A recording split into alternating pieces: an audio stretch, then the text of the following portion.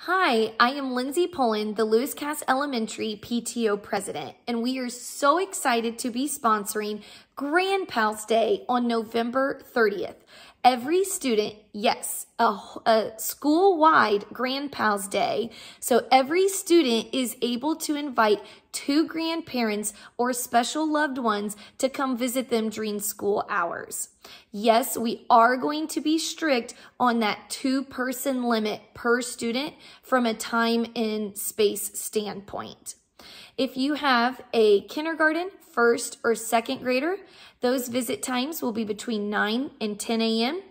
If you have a 3rd, 4th, or 5th grader, those visit times will be between 1 and 2 p.m. And we do ask that that 2 p.m. be a strict departure time because we will have the school buses coming into the front lot for school pickup and for bus transportation. So we will need a strict 2 p.m. departure time. How the day will work: at your allotted time, you will come sign in at the front doors and then be directed to your student's classroom. So you will pick them up from their teacher, and then you will get to spend the next hour enjoying your time, making memories, and seeing all the great things that they do inside of Lewis Cass Elementary. You can meet their teacher, tour their classroom. We will have photo booths in the library, crafts in the cafeteria, and fun and games in the gym. Once your time is up, then you will drop your student back off with their teacher.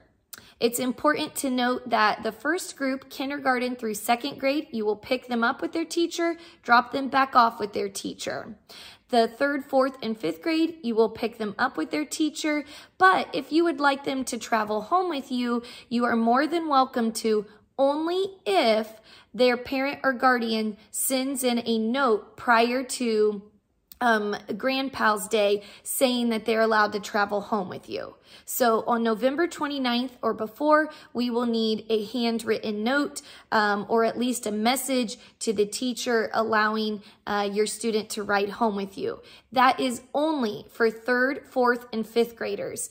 If your 3rd, 4th, and 5th grader has a younger sibling, they still need to remain in their classroom and they will travel home in their normal transportation. It will be a crazy day, lots of moving parts, so no transportation changes will be allowed on November 30th.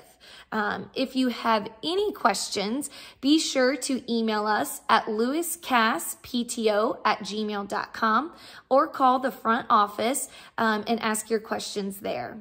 Reminder, your forms and permission slips are due on November 18th, and then we look forward to having a fun and memorable day with you at Grandpals Day on November 30th.